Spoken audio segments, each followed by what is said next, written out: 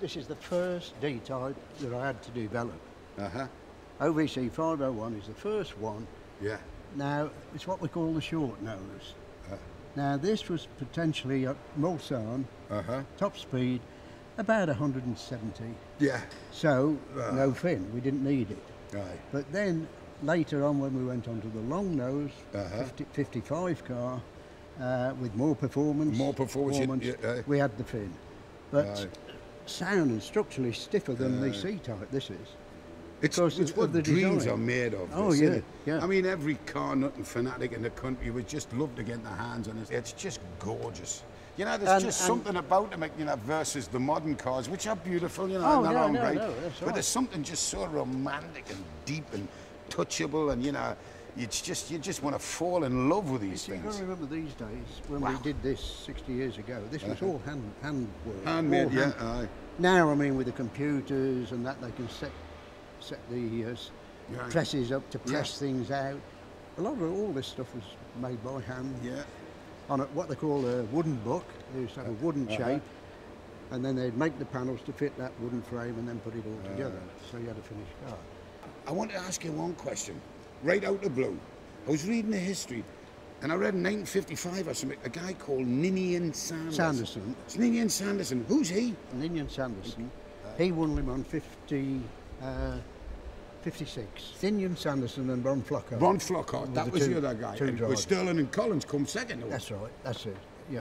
Ninian Sanderson's family were just sending out a message to tell people that we know who you are, and your dad was great, or your granddad. Yeah, that's right. He was a great, but I never heard of him, and I hate missing up and stuff like that. No. Let's have a look at the noisy bit, me son. We've got to undo the Well, I'll get run that side. You take that one, me son. Okay. Oh, baby. There you go. Wow, look at that flipping thing. Take a close look at this, lads. There is your subframe bolted to the scuttle. Yeah. See? Yeah. And the beauty of it is, you can now have a complete open bonnet. Yeah, and look at this. You can sleep on it. If you want. You can get every part you want without struggling. Beautiful. It's all open.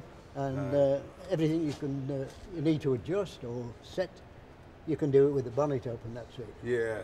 Well, it was early race car things where you had to get out of the way and do everything you needed to do. This is absolutely gorgeous, Norman. 2 years later, Formula One adopted this same principle of building the car. Yeah. So, how long did you race these for, Norman? You know, because I know you were development chief as well, and sometimes getting a race was probably a little bonus because they needed you back at the factory to do this stuff. The first race, first D-type race was 54. 54? That went 54, 55, 56. Then there was a lull. Then it went on, the Ecos carried on with the D-types. They did 57 onwards.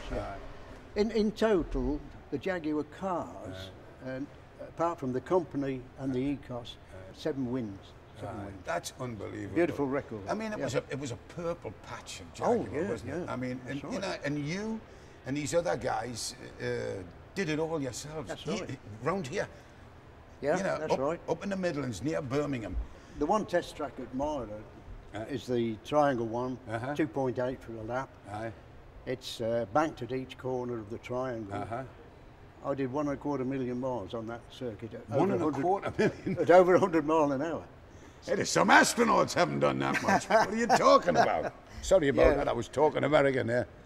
I just thought I'd mention it just to show you how many miles we were clocking up on these to develop it and get it reliable, you know. That was the old way, wasn't it? Weren't any computers in? Oh, no. Norman, take your sandwiches. That's right. Quick break for lunch. It's 9 o'clock. Get yourself back here at 4:30. And don't stop the car. We'd be on the circuit at 8 o'clock in the morning.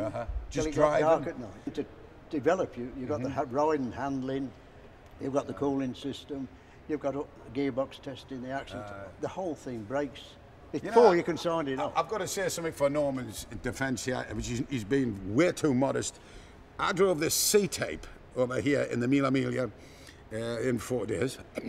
But one day we were driving, it must have been 11 hours in the day driving, and it was so hot in that car, because you see there's no carpets or anything like that. my shoes, the heels of my shoes had melted to the floor. And I'm not kidding. I came to move over to the brake, and I went, oh my God, my feet up. And I had to take my foot out of my shoe and put it on the brake quickly. So, you know, what he did in these cars, he's not telling the real full story of just the heat that's generated in here. As I say, it's all aluminium. That's right. All around you, and aluminium loves heat. Yep. It just generates that stuff all over the place. So, I mean, I don't know how you did it for that long.